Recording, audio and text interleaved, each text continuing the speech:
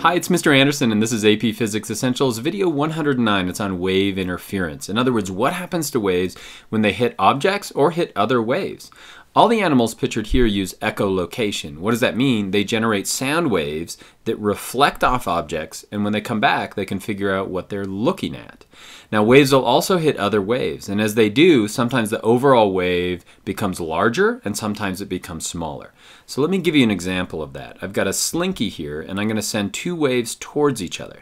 Watch what happens when they meet, so the wave becomes bigger. But did the waves bounce off each other, or did they move through one another?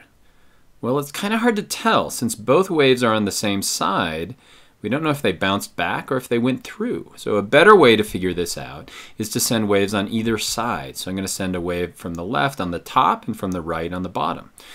You can see they interact, but now the wave on the bottom continues to the left. And so when waves hit, they interact, but they move through each other. They're not reflected off of each other. And so wave interactions can take place when a wave interacts with an object, hits an object, or hits another wave. So when that interaction is with another object, we get reflection. It bounces back.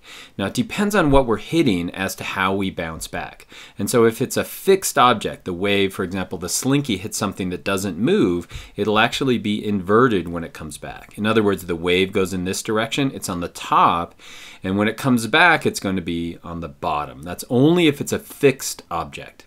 What happens if it's a free object? Well, the opposite happens. And so as it comes in now, let's say that this is able to move back and forth. The wave comes in on the top and it goes back on the top. And so that's reflection. Now when waves hit each other, we get what's called interference.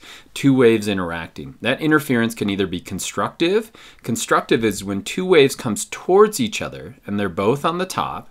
So what do we get? When they hit, we get one big wave. We're adding those waves together. So we're constructing a bigger wave.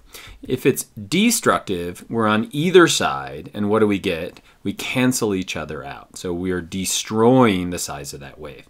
And so we use the law of superposition to figure out how big that wave is. And it's really easy.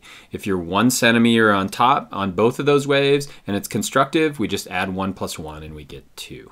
And so as waves bounce back and forth, what we can do is we can build up what are called standing waves. Waves that appear to not move, but what they really are is the addition of the waves bouncing back and forth. And so let's look at this using a PHET simulation. Let's start with a fixed end. So remember, if it goes into a fixed end, watch what happens. As it comes back, it's inverted. So it went down on the top and it came back on the bottom. Watch what happens if we now change that from a wave interaction where we have a free end. So it has the ability to move up and down. It comes back on the same side. And so again, it depends on what we're hitting as to how we come back, but we are coming back. We are being reflected. Now let's move into interactions between waves, when waves hit waves. And so that can be, remember, constructive or it can be destructive. And so let's start a wave moving down. So let me pause it for a second. Do you remember what's going to happen? We're hitting a free end. And so what's going to happen to that wave when it comes back? You should have said it's on the same side. And so let's do that. We were right. But you can see that I also generated a wave that's now moving from the left. These are about to hit each other. And so what's going to happen as they interact? Well, we should see constructive interference. And let's watch what happens. So we get one big wave right when they come together. Now what's going to happen to the wave on the left? Well, it's hitting a fixed object, so it should be inverted, and the one on the right should hit an object that's free, and so it shouldn't be inverted. So now what's going to happen when they hit?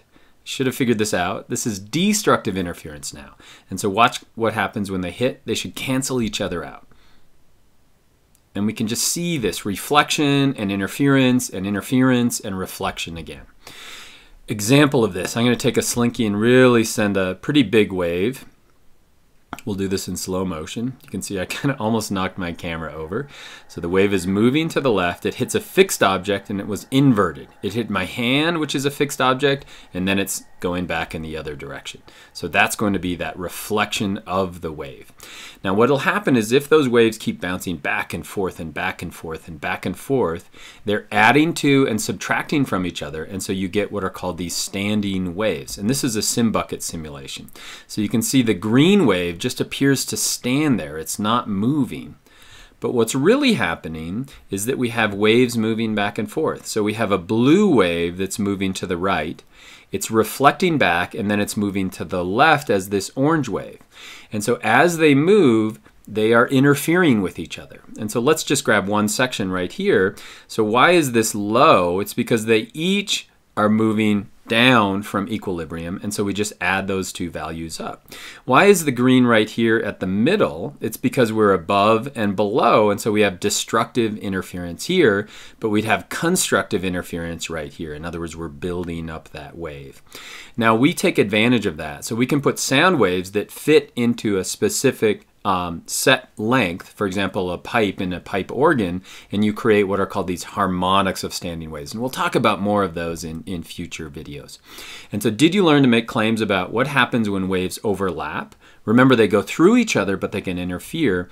And then finally, could you look at a representation and figure out points when they're adding and when they're subtracting from each other? I hope so, and I hope that was helpful.